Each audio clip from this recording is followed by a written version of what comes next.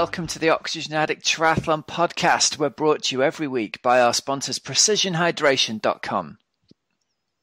Precision Hydration offer electrolyte drinks in different strengths to match how you sweat. Personalise your hydration strategy today at precisionhydration.com and get a free box or tube of pH worth up to $9.99 using the code Oxygenaddict. We're also brought to you by foodsell.co.uk. The next generation of top tube nutritional carriers for your bike, designed to allow endurance triathletes and cyclists to carry enough food and gels while allowing easy access. Check it out at foodsell.co.uk. We're also brought to you by teamoxygenaddict.com triathlon coaching. Helping hundreds of age group triathletes see huge improvements in their 70.3 and Ironman performances. The time training system ensures that you get the important training done each week in a way that complements the rest of your life. All right, everyone, welcome to the show. We've got some great stuff coming up this week, haven't we, Hells? Tell us who our interview of the week is this week, please. This week's interviewee is Jan Haug from Germany. She was third at Kona on her debut last year. She's an incredible athlete, an amazing runner. She's been around the ITU circuit for years and then made the switch across to longer distance and has done pretty well so far, Rob. Pretty well so far. Pretty well so far, yeah. And she's really good fun. Honestly, I really enjoyed interviewing her. Good stuff. Very funny. Well, we'll look forward to listening to that one later on.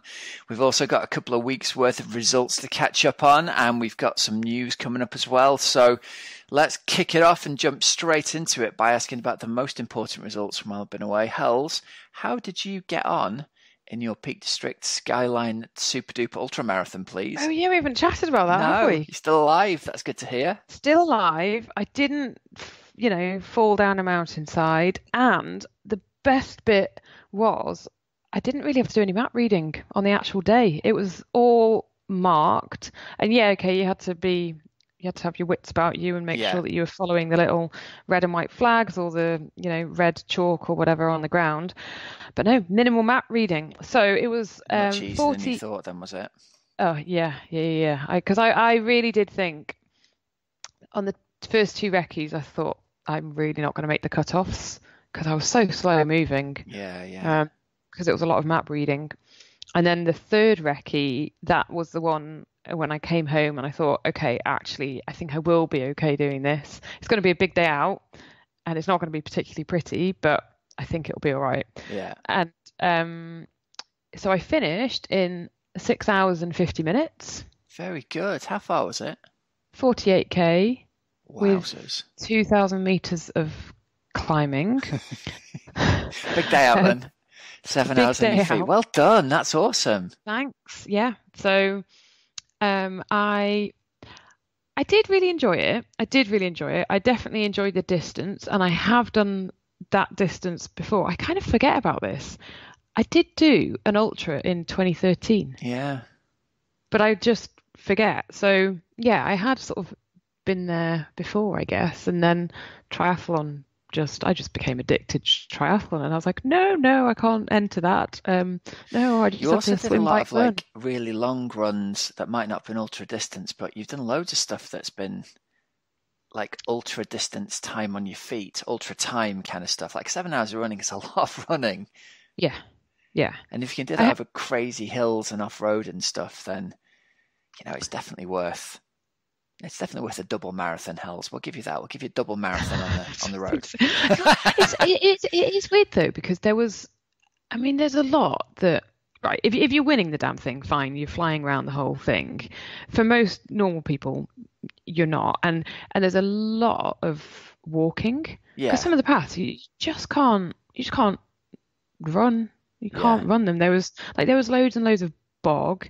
And then some paths were so narrow with like ferns either side, and obviously being where it is, it had been super, super wet. So the bits which were boggy, there was one girl in front of me who, I was glad I was behind her. She went up to her thighs in bog. Really? Yeah.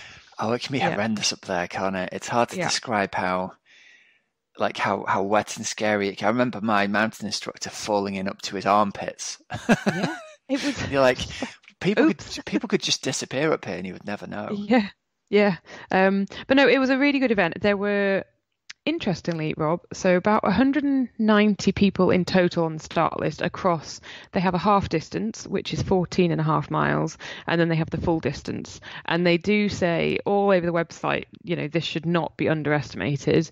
They have a very, very strict 8-hour cutoff, and they have cutoffs throughout the day as well. Yeah. And if you don't get to it, they really will just pull you off. Yeah. But for the half, the cutoff is 7 hours. So it's great. So you have a lot more flexibility with that one. Yeah, got it. Then I think about 130 people probably started the full. There were only 83 people on the finish list. Right, okay. So quite a chunk. Only just over half the field finished then. Yeah. And even in the pre-race briefing, he said, if you're planning on, walking most of this or not moving particularly quickly, you won't make it. So you're always feeling I'm up pressure. Against the clock. Yeah. But I think that did definitely add to the challenge and the doubt in your head of I really don't know if I can do this. I think I can, but I don't know. And a bit when I remember when I interviewed John Kelly, and part of the reason that he wanted to do that, his the Grand Round challenge, was because he said, I don't know if I can do it. I don't know if it is possible. Yeah. And it does keep you on your toes, doesn't it? And it keeps you interested. So, it was more of that on the horizon for you? Well, I'm doing the Warrington Way, which is a 40 probably goes past your front door. It does. It pretty much goes within 200 meters of my house. Well, I'm expecting an extra. It starts at like 5 a.m. There's no way I'm getting up to cheer you at 5 a.m. In November, I'll be cheering you from the top window. Go on, Helen. Right back to bed now. I'm expecting a special Helen aid station from Rob Wilby. You've only been running about quarter of a mile when you come past my house. Yeah, it starts in Lynn Village Hall, doesn't it? So you'll have done literally about No, that's good. All right. Okay. So you're doing that, and I might come down for that actually. Well, maybe come towards the end. Maybe come for like the last couple of miles. You have to ring me and let me know you're on your way, though. Yeah. Yeah, do that. I'm not waiting in Lynn Village for 3 hours. I want you hanging around from 7:15 in the morning. Yeah. For 7 or 8 hours. It's great, actually. It's a really fun day out that because most of the locals have got no idea it's going on. But the local running club put a great show on, and they put balloons up all through the village centre. And then all of a sudden, some like ultra runner covered in mud staggers through the little village centre, and people, what's going on here? Yeah, it's ace. Oh, good. You'll enjoy that. I think I'm looking forward to it. I think. And then, Rob, yesterday, so I'm going to Italy for the Ironman, not to race Ironman Italy, but I'm going out there as a race host. And I wanted to enter the 70.3, so they've got a 70.3 and an Ironman the same weekend. Yeah. I wanted to do the 70.3 as a relay. I was like, yeah, that'd be really good. All sold out, so I was like, oh, damn. But then I spotted that they do have an Olympic distance race, so I've entered that. Oh, good stuff. So my triathlon season will continue. It won't be over. 2 races. No. So that's the same weekend as Outlaw X, isn't it? The half Outlaw X. Yeah. We'll be racing on the same day. I've got an entry in for that. Oh, great. Racing. I'm going to be waddling around in triathlon kit. I don't know whether racing's the word. I don't think I'm going to be having fun. And they've even got a night run, so I've entered that as well, 10K. I'm just going to go all in. Yeah. Love it. So there we go. All right, let's kick on with the show, shall we? Yes. All right, so first we've got loads of results to cover over after a couple of weeks away. So results sponsored by Precision Hydration. If you've not been over to their website yet, go and check it out at precisionhydration.com, where you can take their online sweat test. That'll give you a really good lead as to whether you're a particularly salty or heavy sweater. And if you are, you can then sort yourself out with customized electrolyte strength. So anything from 250 milligrams all the way up to 1500 milligrams of sodium per bottle of fluid that you take in. If you've not listened to our Precision Hydration sponsored hydration special from last week, there's loads of awesome information in there with founder Andy Blow, who probably knows more about hydration and electrolytes than pretty much anybody on the planet at the moment, I think. So go back and check that out. And yeah, go over and check them out. Remember, you can get a free box or tube of Precision Hydration worth $9.99 using the code Oxygenaddict over at their website. Right, Hells, first up, we had Norseman while we're away. And it looks like first up, there's pretty awesome close racing in the men's race and a win for Lucy Gossage in the ladies' race as well.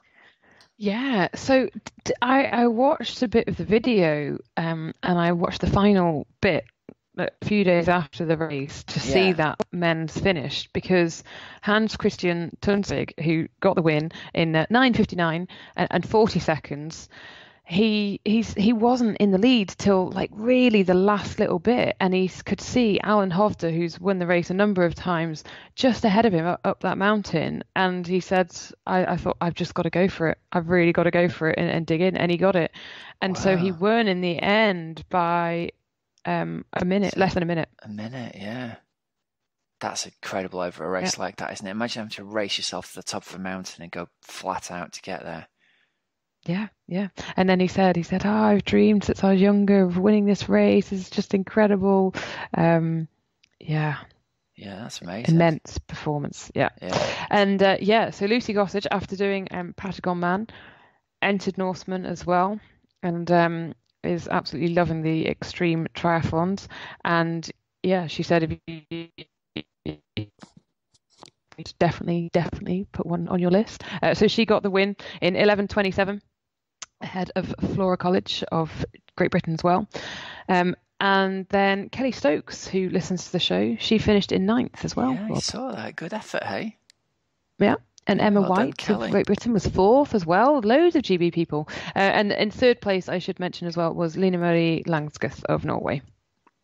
Now then, over to Ironman Tallinn, where there was a fair bit of drama leading up to this. And I've got to admit, I was very ignorant of this, but apparently the sea around Tallinn is incredibly affected by... Yeah, well, it's affected by the local weather massively, isn't it? Yeah. And Yep. A couple of days before the race, it was completely fine. And then the wind switched to the north and the temperature dropped to 11 degrees, I think, the day before race day. Yep. So we had a couple of athletes. A couple of days, I think it was. I think they had...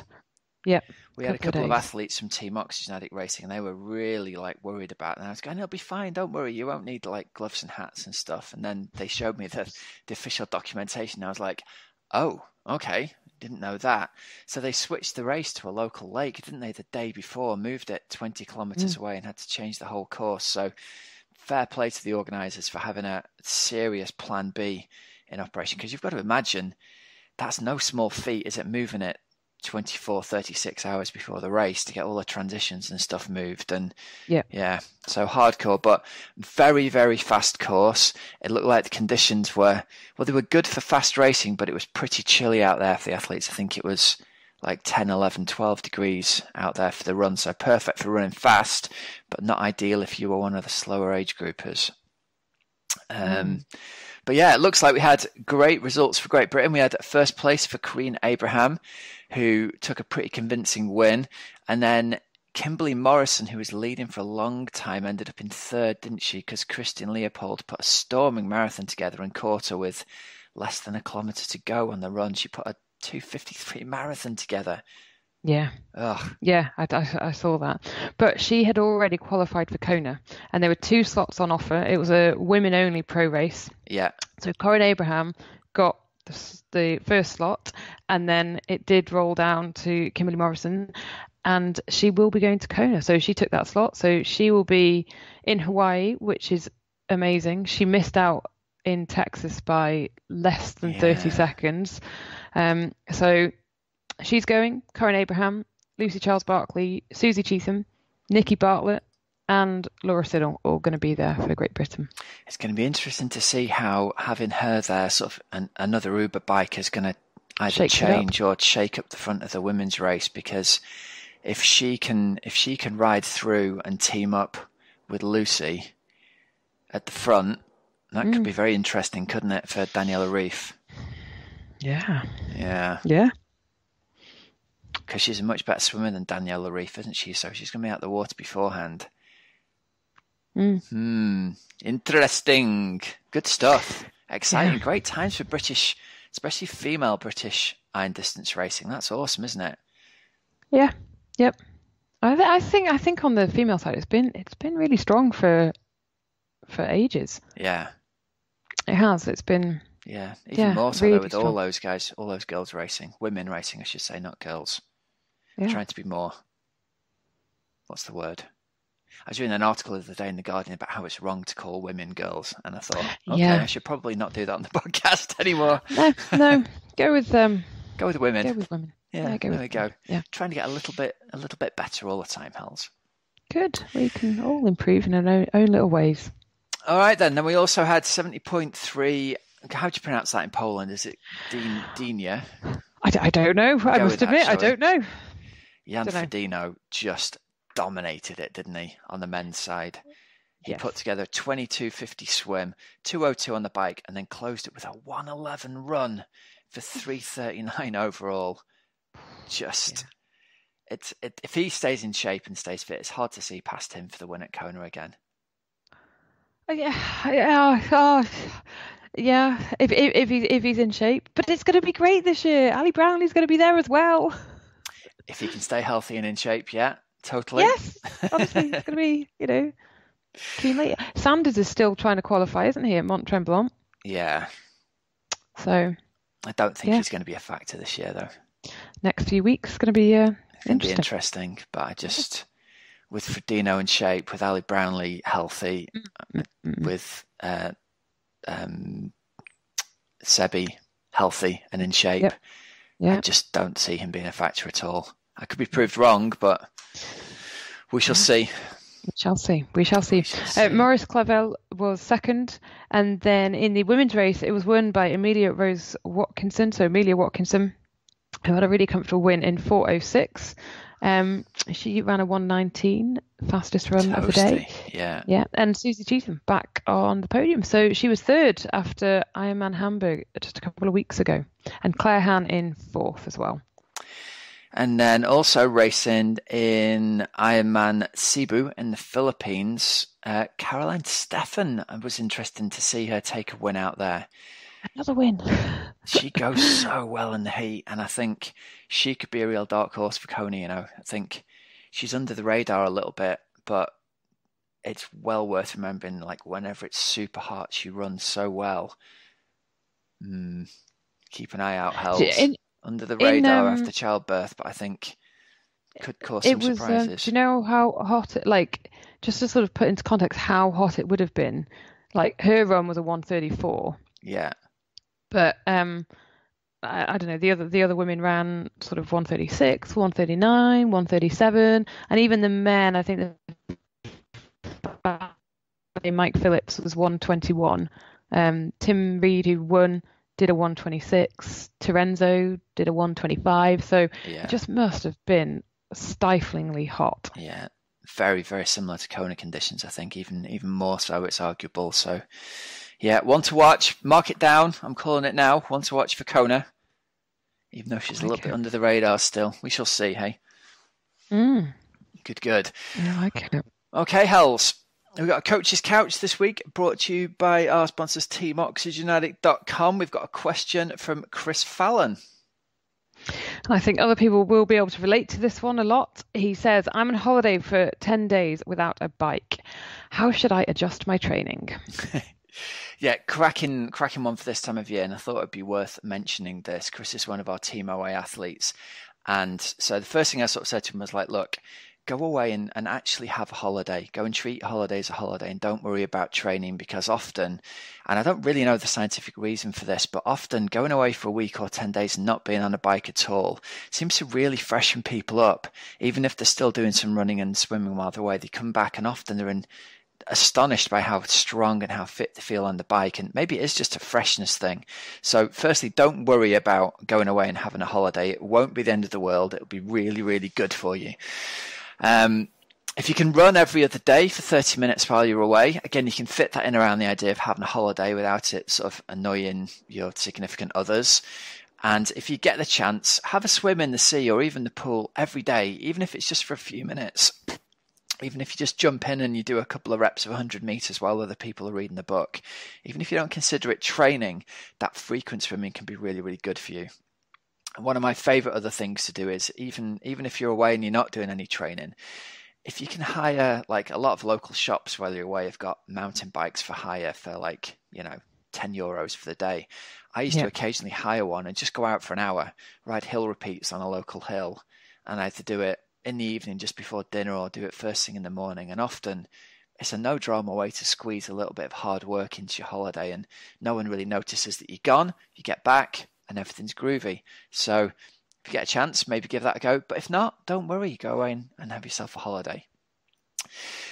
So the thing to mention is we've got a free download for the listeners. It's the Analyzing Your Race Performance document. There's a link in the show notes, and basically it's our document that we use with our athletes for after you've had a race to go through everything that's happened in your race and to see, sort of once the dust has settled, to see how your race has actually been. Once you've been through that, if you feel you've not had the race you deserve or expected, and you're interested in finding out how training with Team OA methodology and the time training system can help you unlock your performance, I'm offering a couple of free training consultations each week over the summer where you can talk through your training and your results with me over Skype. There's a link in the show notes, and if you pop your email address in there, I'll email you to work out a time that works for us both, and we can have a chat and see if we can work out what's working for you, what's not, and if we can help you out with your training. And as a little testimonial here, we've got a testimonial from Team Oxygenaddict member Haug, who's recently just completed Ironman Tallinn. Hi there, my name is Haug. And a year and a half ago, I got it into my head to start with triathlons. I did 2 sprint triathlons and an Olympic. But I also realized that for me, I would love to find a challenge in doing the longer distances to go for the real thing. But I ran into the real big problem that everybody tells you, well, if you ever want to do an Ironman, you need to train 20-25 hours a week, which I wouldn't have, and I wouldn't want to dedicate to it, to be honest, as well.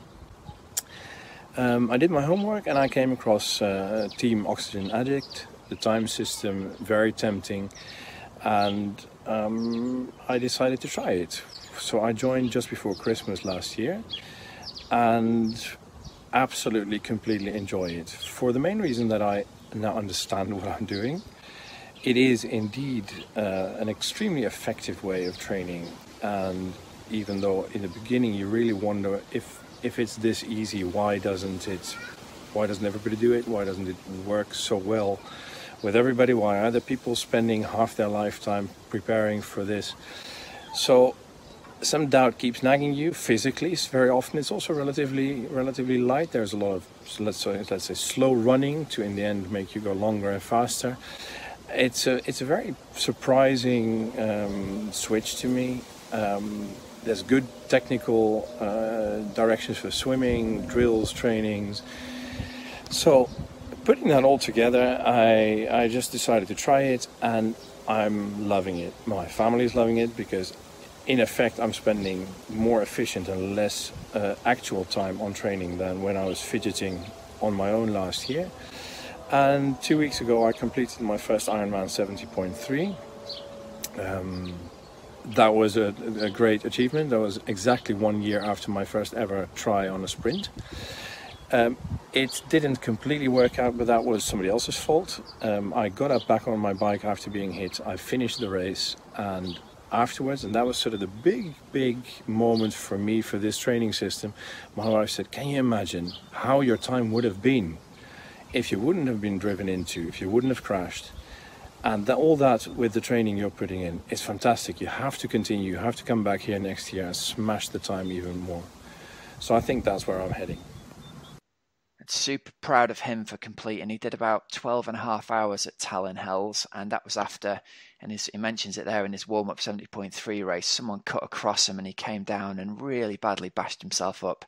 I think he either broke his elbow or his arm or his shoulder, or he was just completely messed up, really messed his shoulder up. And his training in the run-up to it was really one of those like day by day, what can I do to just like get myself moving, and thought for weeks he wasn't going to have a chance of racing, but he went out there and had a really good performance. So well done, Fika. Super proud of you for getting through that. And Rob, one thing, you know, Chris's question about going on holiday for 10 days without a bike. Yeah. I think go listen back to the Ironman UK interview, and both interviews actually are relevant in a way. Brian Fogarty, who had cut back his training hugely after the birth of his little girl, one thing. But then Emma Hatzis as well, perhaps more sort of relevant to the question, had said, you know, when was that? May, wasn't it? That she went on honeymoon in May. She wouldn't have taken a bike and she would have just enjoyed that honeymoon.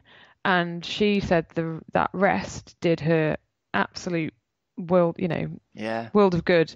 And it didn't really impact then on the final bit of her building block for Ironman UK. And it is all about that, the balance as well. And, you know, if you can go on holiday and, you know, don't worry about not having your bike with you and enjoy that family time, then that's going to keep everyone happy, isn't it? Yeah, definitely. It's all about balance, isn't it, at the end of the day? Yeah. Yep. And our bodies, who knew? Our bodies respond well to a bit of balance every now and again. It's magic, honestly. I mean, God, I'm really good at giving other people advice and not always so good listening to my own advice. We are I think all the same like that. Yeah. We are, aren't we? It's not definitely. Just me. Yeah. So, yeah. Yeah. All good. Right. So, interview of the week this week, Hells, is your interview with Anne Haug. Let's pop it on now. Anna Haug, hello and welcome to the Oxygenaddict Triathlon Podcast. How are you? Fine, thank you very much for having me on the show. It's good to get you on. How are you doing? Because I know that this season so far, the last few months, has been a bit rubbish with injury. Yeah, it hasn't really gone like according to plan. So I did do the Dubai race, and after that I was injured. So I tried to be ready for Submarine, and then I thought maybe I'm ready for Frankfurt, but I had to cancel all these races. And now I hope that I will be ready for Copenhagen to get my spot for Hawaii. Yeah. Is that going to be the last chance for you? Yeah. They had a cutoff date at the 19th of August, so until then I have to do my validation. I just have to validate my spot because I did podium last year. So, but it's kind of a challenge for me at the moment because I'm not able to run. So, 5 weeks to go until marathon. We will see. Oh, so what have you done injury-wise? Yeah, it's a bit complicated because over the winter time I had a bit troubles because it was actually after Hawaii when I started training again after my season break. I had always a bit like niggles in my plantar fascia, but it was not super bad that it held me back from running. And so I always ran over it through the pain. And after Dubai, I really had to go and see the doctor because it was quite painful. And there was a bit of a damage in my plantar fascia, so I had to stop running. But it was just for 2 weeks, and I was it was recovering really quickly. So I was quite happy. But after a week, I started getting problems with my shin, and since then I'm not able to run again. Damn it. So you missed Submarine and then Frankfurt as well, where you had done so well last year. Was that horrible having to sit that one out? Yeah, for sure, because it was one of my season highlights, and Frankfurt, I mean, it's close to Saarbrücken, it's kind of my home race as well. So always racing in Germany is something special if you run on home soil, you know, and it was quite hard to see, but on the other side, maybe it was good fortune for Hawaii because it was a damn tough race. So yes. Maybe there could be an advantage not having raced that. So you never know. I mean, I try not to think too much about what what happens if. So it's like it is, and I have to deal with it. I can't change it, and I have to do the best out of it. And maybe it was a good thing as well. So you never know what's good for.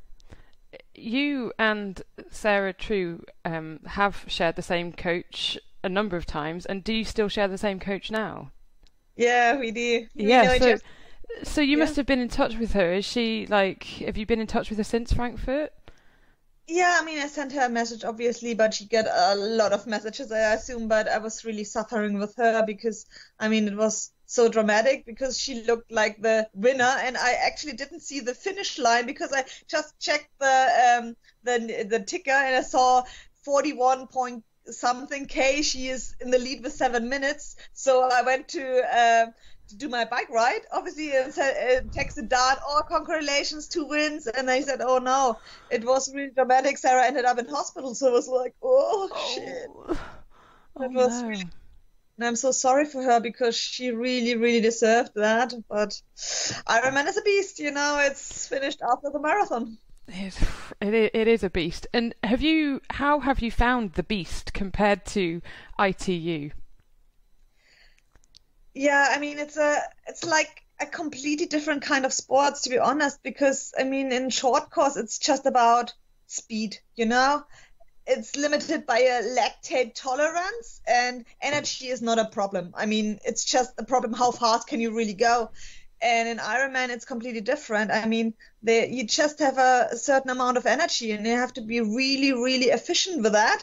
And that's something I have to learn and switch my body completely, because he's not used to going very economic, because it wasn't any use for that. It was just going really fast, and no matter how much energy you waste with that. And now it's completely different, and it's something you have to really train for, and you can't switch it in 1 year. Have you enjoyed the new challenges? Because had you got to the point with the WTS circuit of falling out of love with it? I'm not really falling out of love with it. My heart is still with ITU because I love racing against the other athletes and I love high speed. But ITU changed really much. And I mean, I have this weakness in my swim, and I felt that I don't make it anymore. You have to be in the first pack. And the bike courses changed quite a lot. I mean, I wasn't a good swimmer in the past as well, but I was able to ride myself in the first pack because the bike courses were quite hilly, and I was able to ride myself in the first pack, but now it's not possible anymore. You have to be super, super strong in the swim, otherwise your race is gone. So I didn't see any hope to be as successful as I was, and you always have the burden of winning 2 championship medals, and you don't want to do it less than that. Yeah, every race you expect to be podium, and I didn't believe that anymore, that I could do that. So I desperately, wanted a new challenge. I wanted to have a fresh start where no one expected anything from me, where I don't have burdens of 1 medals, So I wanted a fresh start, and Ironman seems to be the perfect, challenge for me. What's that pressure? Did you feel that pressure from yourself, or did you feel it from the sort of German public as well, because triathlon's so big in Germany? Yeah, I mean, it shouldn't be an excuse, but I mean, the pressure you feel is always the pressure you make with yourself. But I really felt it after I won first the silver medal, and everyone expected me the year after to win gold. And when I won just bronze, I felt like the loser of the nation, because everyone was expecting gold, and if you just get third, no one cares anymore, And it was kind of disappointing, and I had to learn a lot about media, and you can't change it. I mean, if you win, everyone loves you, and you don't win, no one loves you. That's the lesson you learned quite quickly. So, the Rio Olympics, you've described as a completely traumatic experience.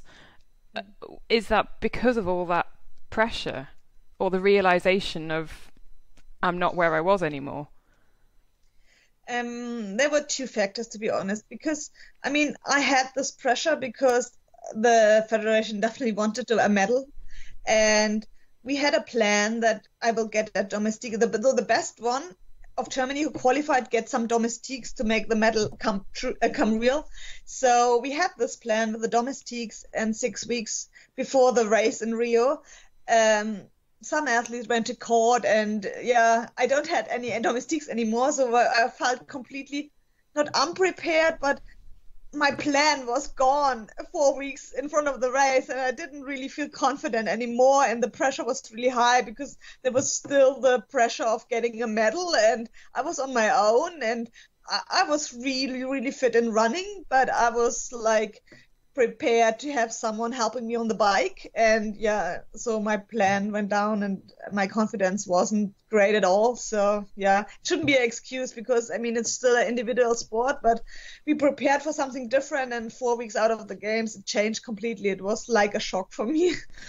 And was there a similar plan at London 2012 or for Germany? No, that's the reason why we definitely wanted to change it, not make the same mistake again. So that was the original plan, but then it didn't really went like plan. What do you miss then most about the WTS and the ITU circuit?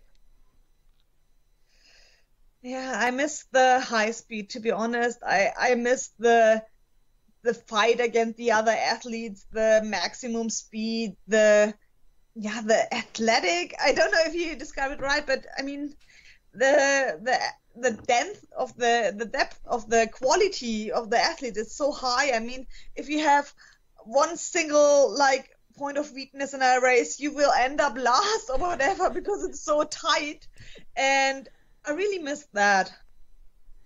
Do you miss the people as well? Yeah, of course. I mean, you develop friendships over the years, and I'm still in contact with a few athletes, obviously.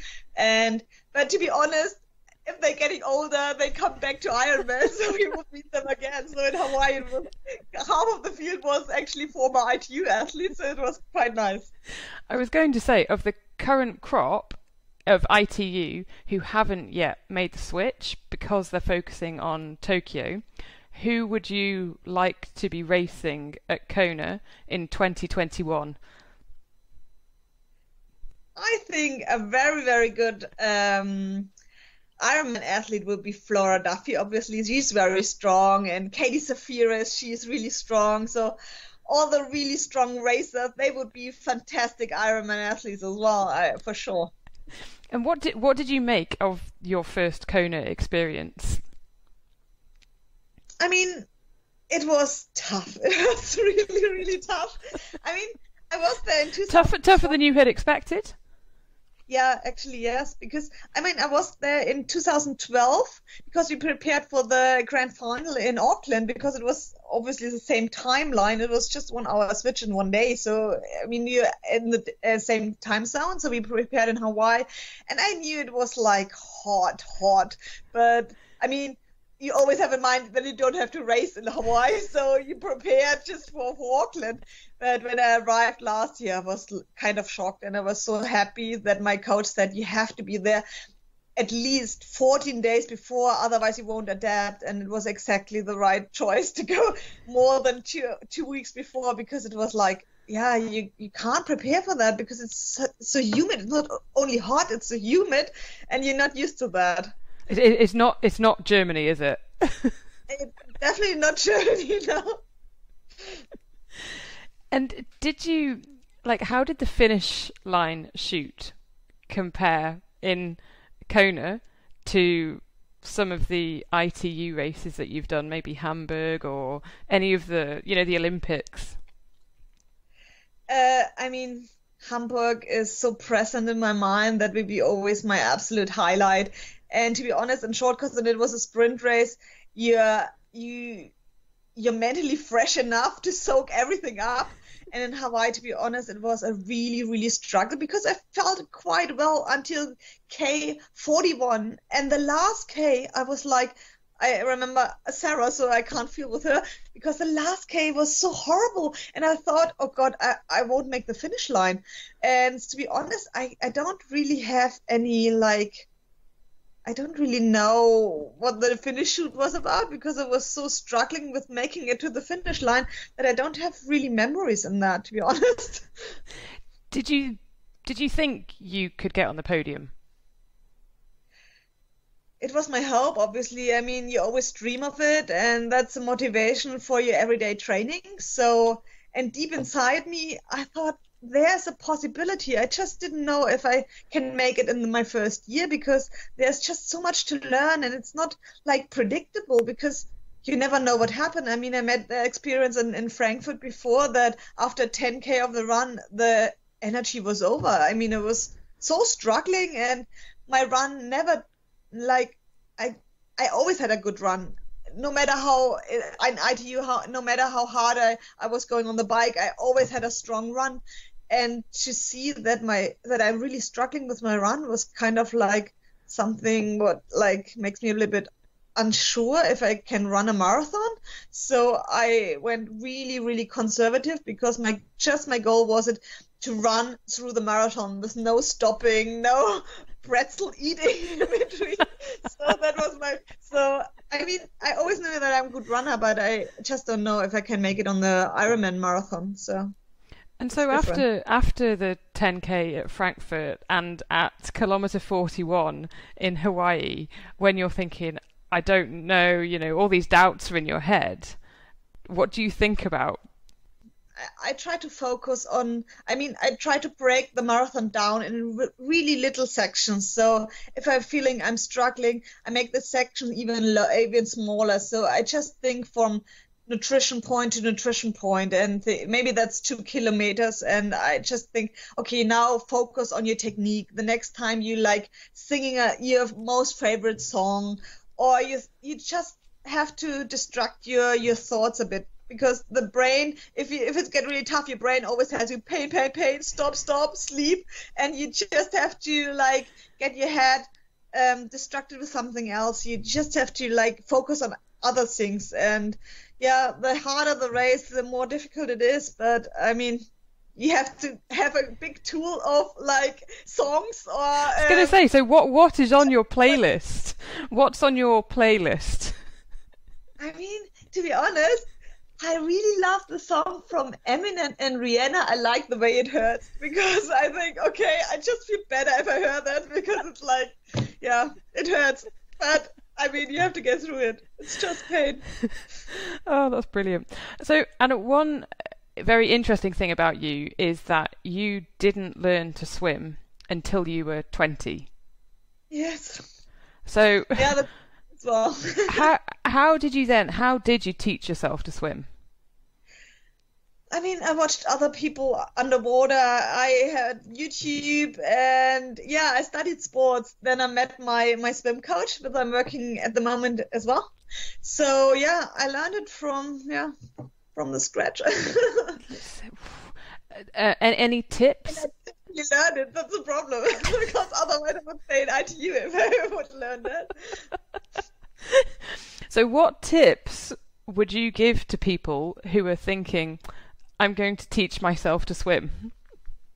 I wouldn't recommend that, to be honest. I would take a coach, because it goes much faster, and once you have a bad technique, it's so hard to get rid of that. So if you are a completely beginner, take a good coach and listen to him, because swimming is all about technique. And if you have a wrong technique, it will like, you can't be as fit as you won't make it in the swim, because you're just slow.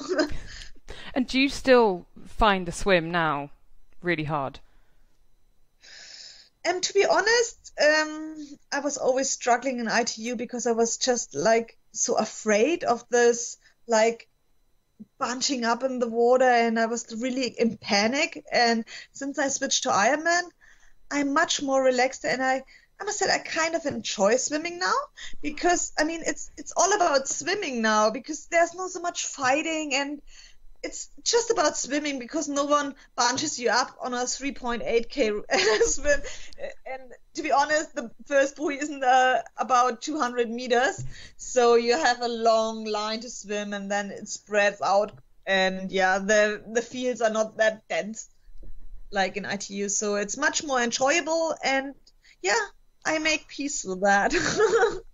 The words coming out of your mouth, enjoyable and swim. Yeah. I think that's a success. I think that's amazing. So your coach, Dan Lorang, you and he met years ago, didn't you? When you were both students. Yeah. We started together. We met actually in the triathlon course at university.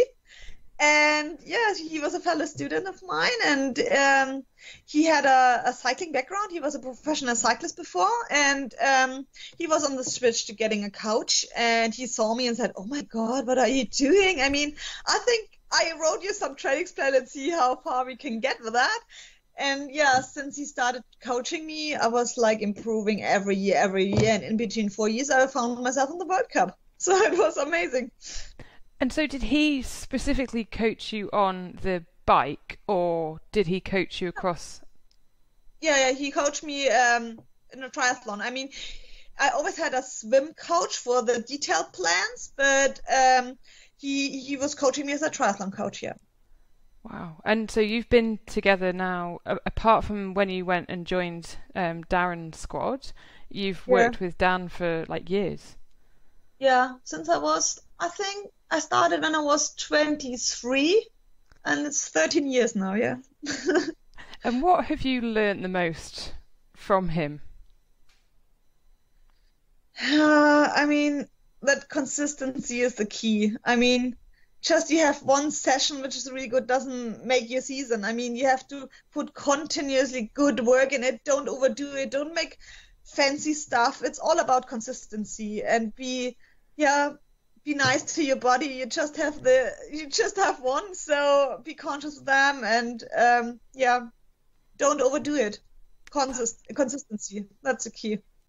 I've never heard many people say be nice to your body. I think that's amazing. It's so true. And Dan, like, he's not near you, is he, for coaching? It's sort of remote. Yeah. I mean, we do online coaching via TrainingsPeaks, but he knows me so well, and he can look inside my body pretty good through my data. So we just know each other for so long, and we are in contact via telephone or Skype or WhatsApp. And I'm working here in Saarbrücken with my physio, Sabrina Hoppe, and she's in regular contact with him. So she is coaching me on a daily basis. She is around me with every hard session, and she takes all the daily decisions. And so it's like she is her eye. So yeah. And do you train a lot on your own? Yeah, I mean, when I think it's important to have a really good squad if you're racing ITU, because you need the speed, and you need to cringe really deep, and it's all about speed. And I still have that speed in me, so I need this endurance work. And I mean, it's part of the game to be really long time alone with your thoughts, and yeah, it's good to train it on a daily basis. So I'm not alone. I'm in the Olympic Training Center, so I have people around me, but my training session I do on my own.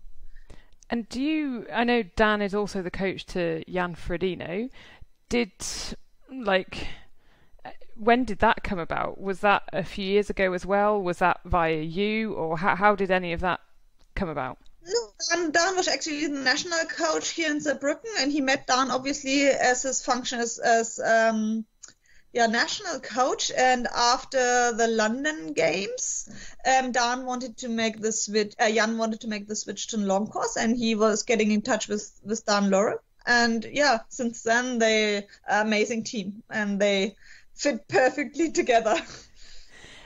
What's it like having the likes of Kienle, Lange, and Frodeno? And there are more. There are many more German men as well, just absolutely dominating the Ironman.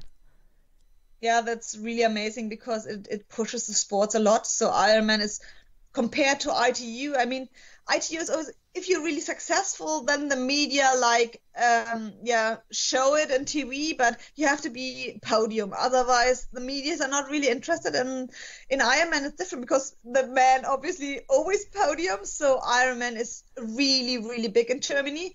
And yeah, especially there are so many age grouper who obviously do Ironman because they think, oh, that's a real triathlon. So yeah, the Ironman community is just big, and you're quite popular if you're an Ironman athlete compared to ITU. What do you do to relax?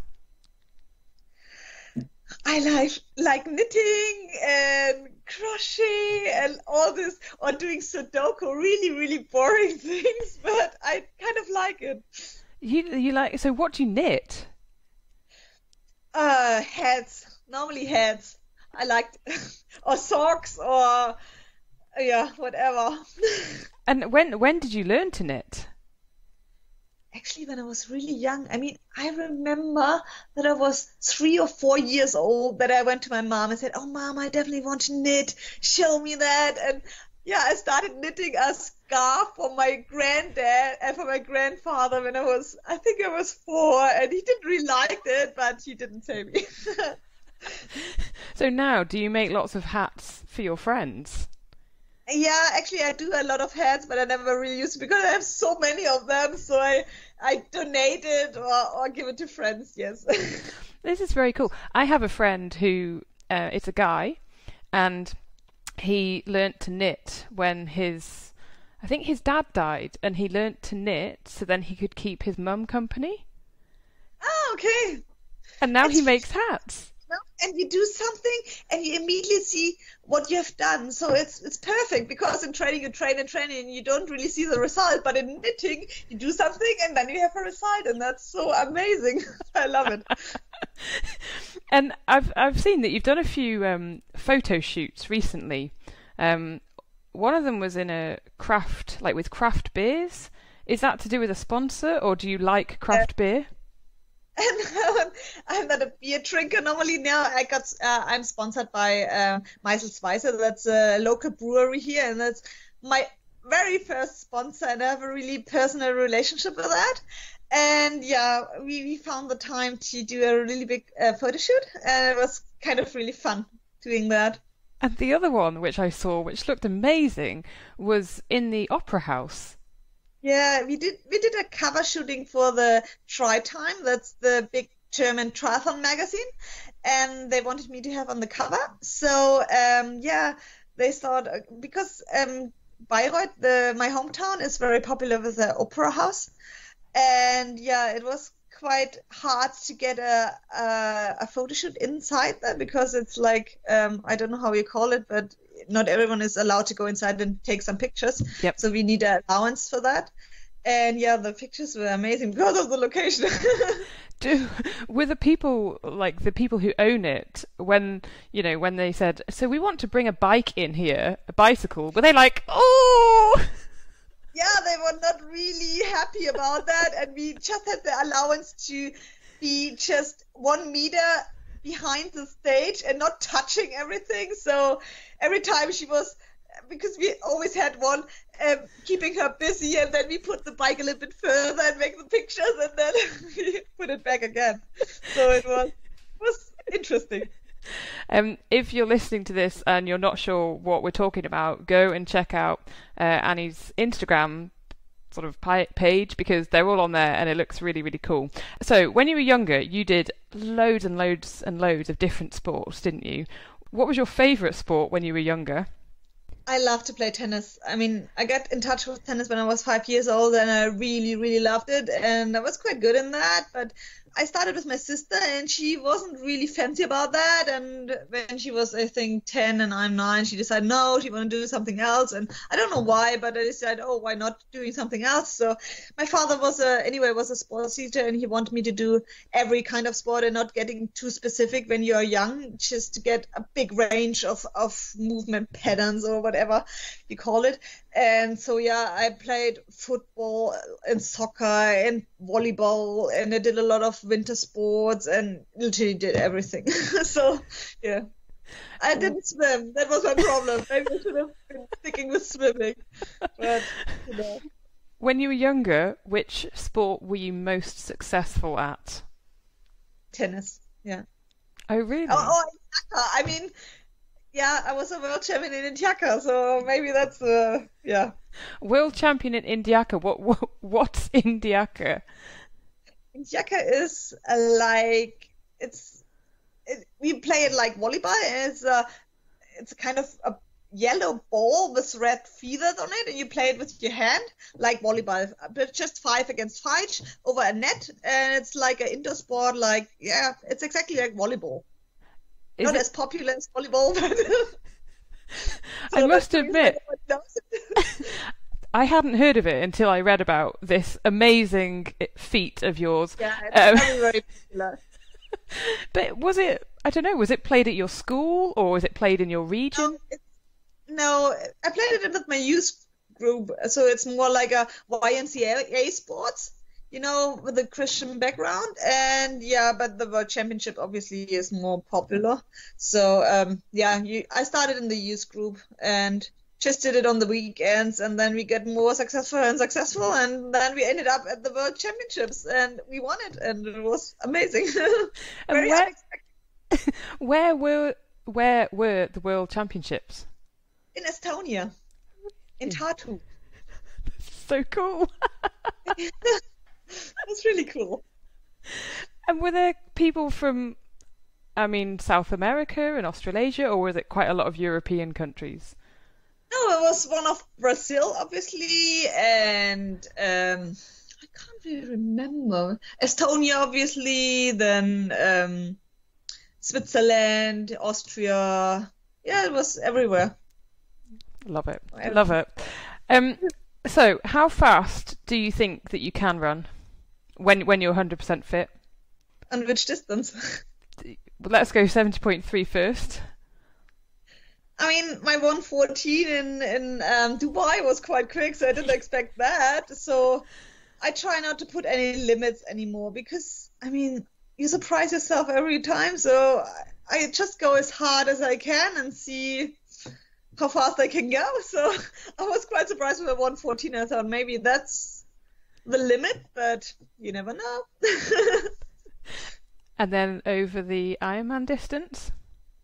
That's a bit of a beast, because it's not about speed anymore. That's my problem, because I ran one marathon after the Olympics relatively unprepared, and I did a 2:35. So I know I can run fast, but that's not the same like doing a marathon in an Ironman, because it's not about speed, it's about efficiency.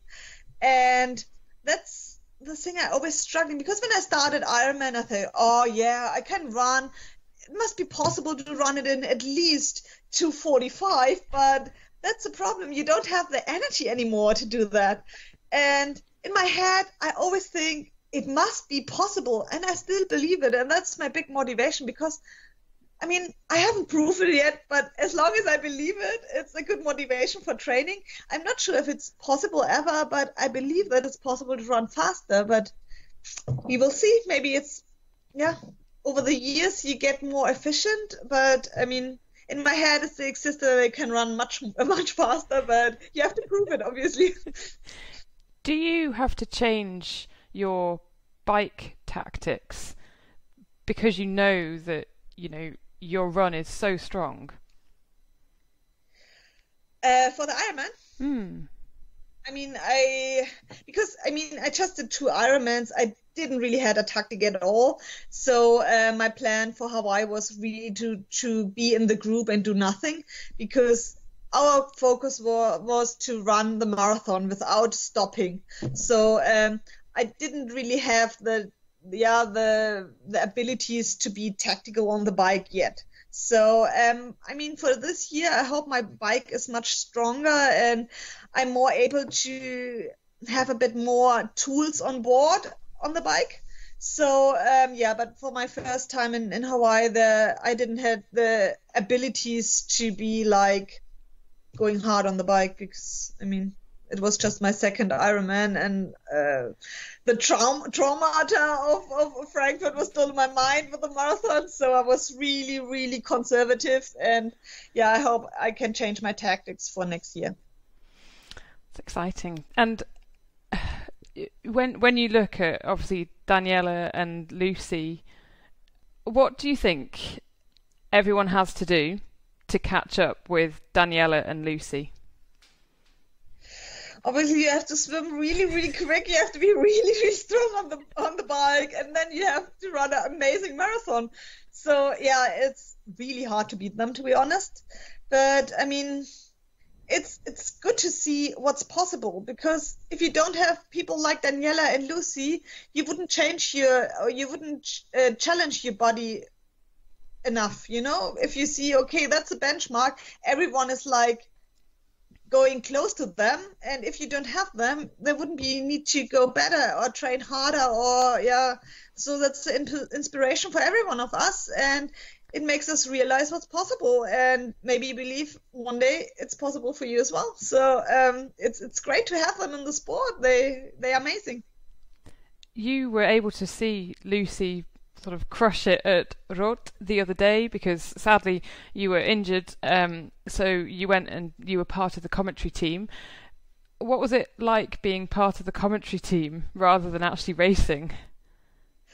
Yeah, I mean, it was kind of hard, but on the other side, it was nice to really watch them racing, because in a race, you never have the chance to watch someone because you're either behind or in the back. So it was really nice to see how she's like squeezing it out and how she's doing on the swim, on the bike, and in the run. And I must really say she improved a lot on the run as well. So it looks fantastic, her run.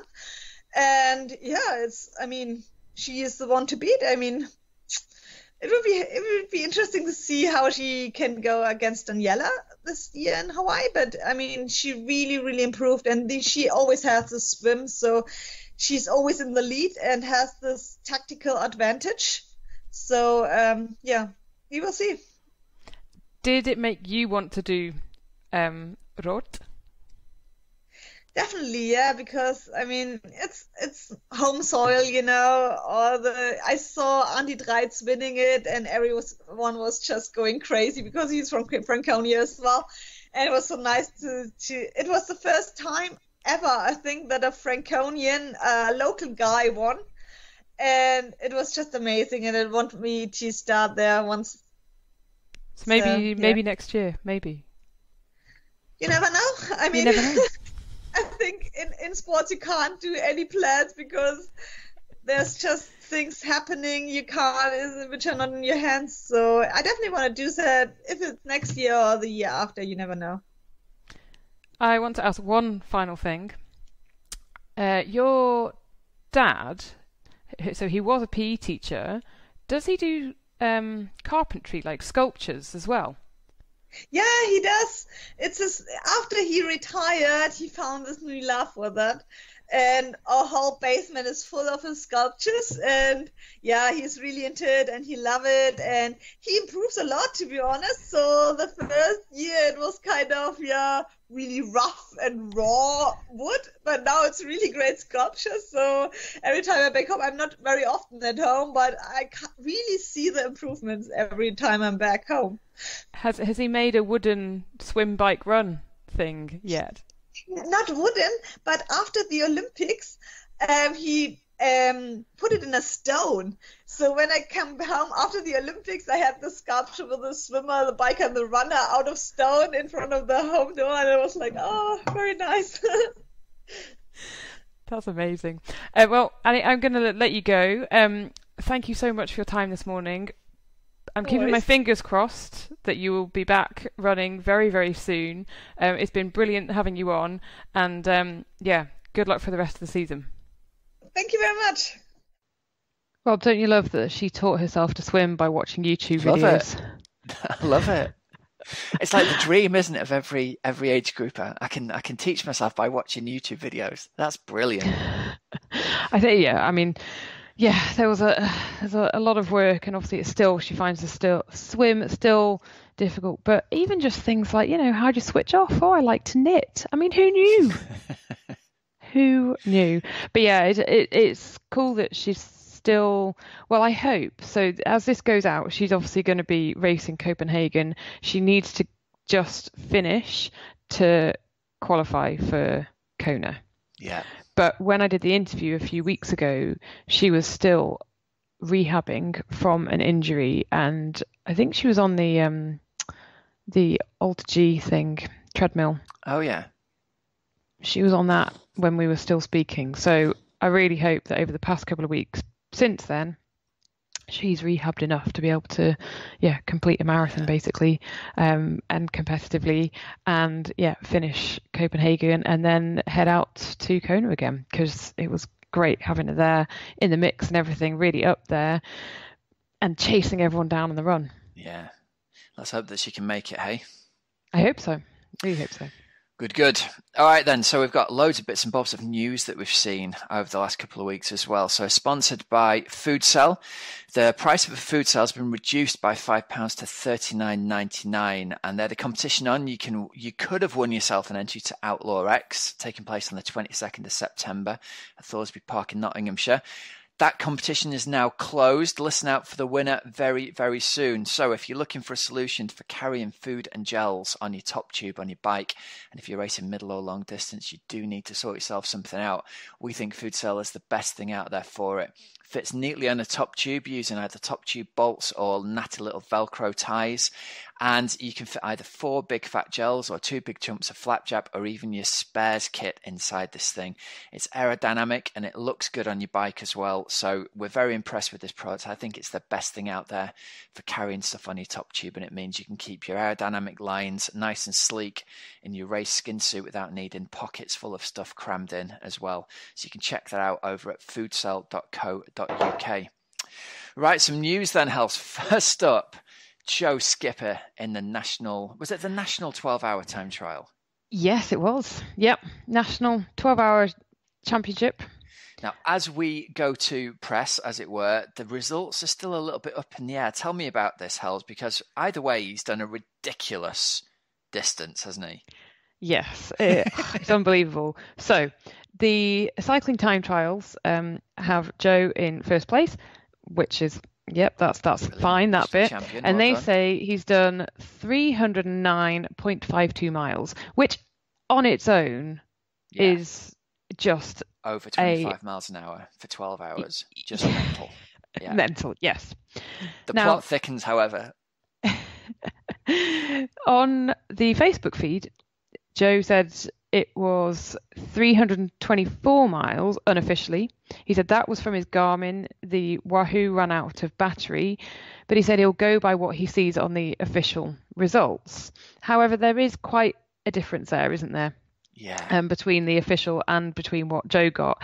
And there was some sort of comment that, did he sort of miss a lap at the beginning, or did something go wrong? And then other people were saying, no, that was part of the course. And then someone else had said, 12-hour results for this event can take a while to finalise because of how the finishing circuit's managed. But you never know. So the provisional CTT version is 309. Joe's is 324. 324, I believe, would be a new record. And if 324 is 27 miles an hour for 12 hours. I knew better than that. He's averaged 294 watts for 12 hours. And to put that in context, it's the equivalent of riding, like, what was the mass we did before? Like low 420s for an Ironman bike split. But back to back, 3 of them back to back without a break. And let's be honest, on UK roads, in UK conditions. Yeah. Just it's unbelievable. That is amazing. Yeah. Yeah. And it was because he's not been able to run, has he? Yeah. So he's been injured, so he's been doing a lot of work on the clearly bike. Working on his biking, isn't it? Oh my Lord. Yeah. So Joe, that is absolutely hats phenomenal. off to you, national champion. Love it. Wow. All right, other news then. Ali Brownlee's down to race 70.3 Dunleary just near Dublin, which is great news.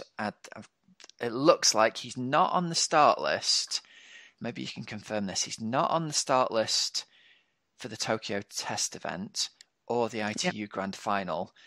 Is he going all in for the 70.3 World Championships in Nice? So he did say that he did say that, and Mark Buckingham as well had said that is like the main goal, 70.3 World Champs. Yeah. And I've seen an interview with him this year as well saying the same thing. And then obviously he's got Kona now. The the selection for the Olympics, there are still other.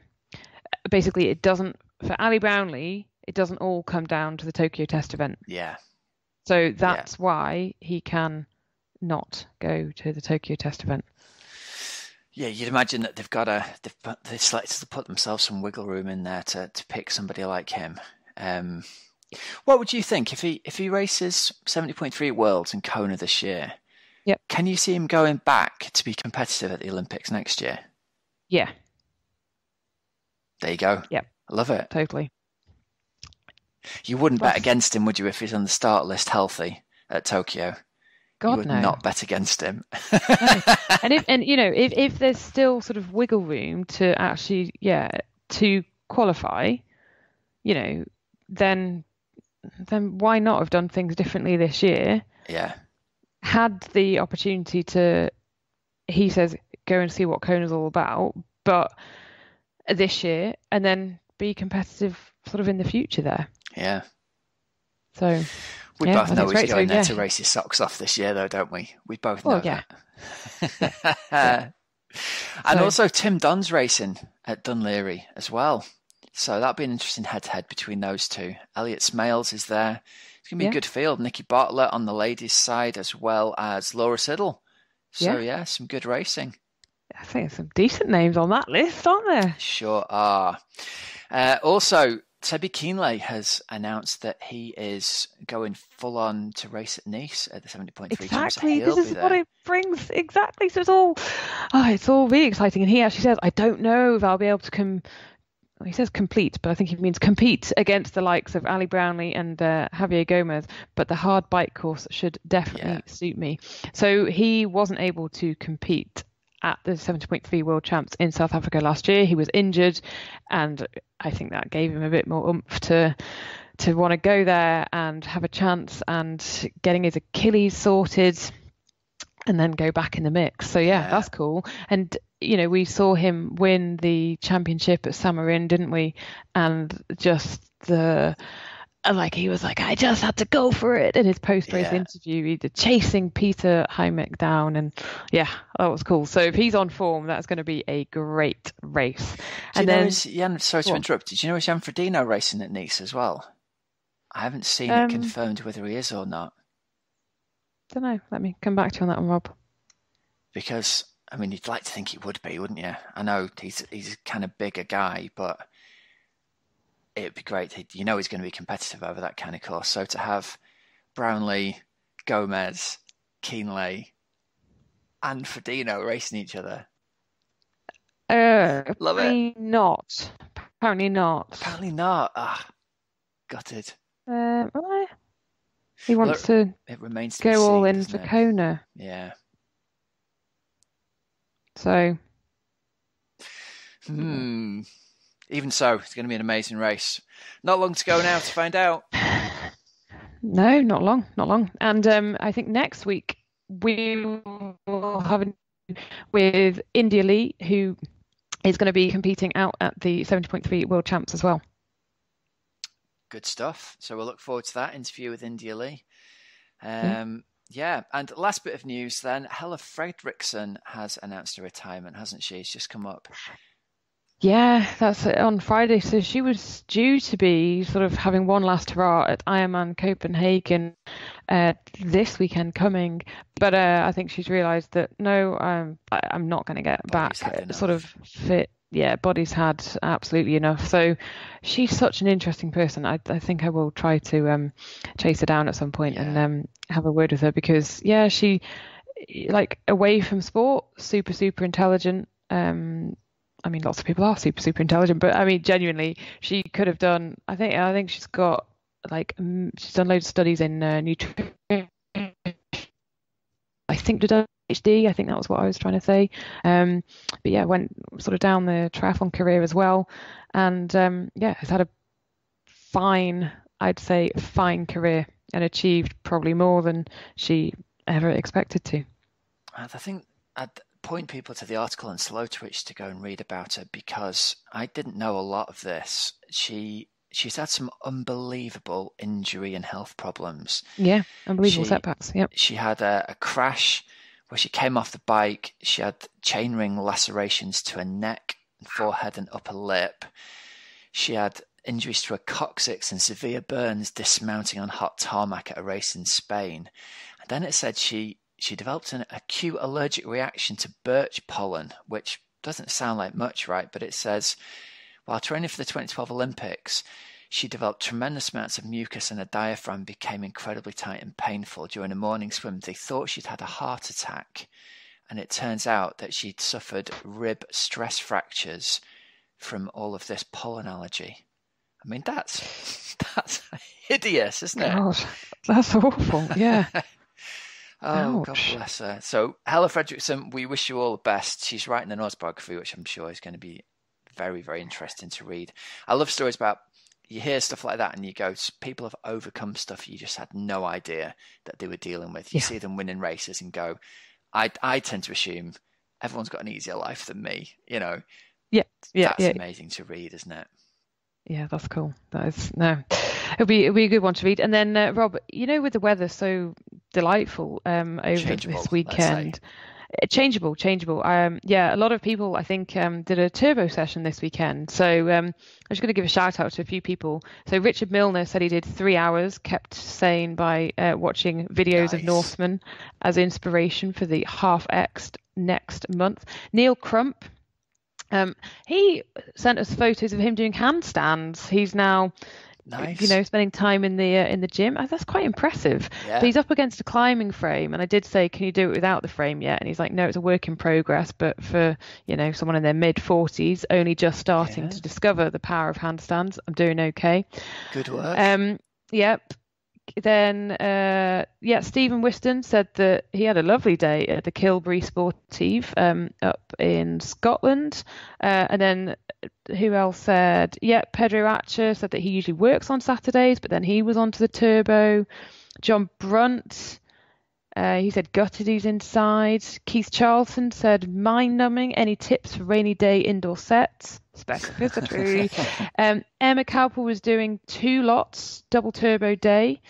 Paul said that he was doing a tempo run and turbo looking likely for Sunday. David Irwin, he went to park run. Sandy was on the turbo as well. So loads of you were on the turbo. And then Dave Harrison, rest day, still in bed with a coffee. Lots of people getting it done apart from you. Me or Dave? Dave. Yeah. I went out on my bike for an hour on Saturday. No, good for you. Yeah, I was impressed with that. Oh, they're doing it. Love it. Yeah. All right, then. Let's wrap this up, everybody. Thanks very much for listening. Thanks to our sponsors, precisionhydration.com, foodsale.co.uk and teamoxygenaddict.com. You've been listening to the Oxygenaddict Triathlon Podcast. I'm Coach Rob Wilby. I'm Helen Murray. And thanks very much for listening. Tune in again next week when we'll have an interview with India Lee. And until then, have a great, safe training and racing week. And we'll speak to you all again soon. Cheers, everyone. See ya.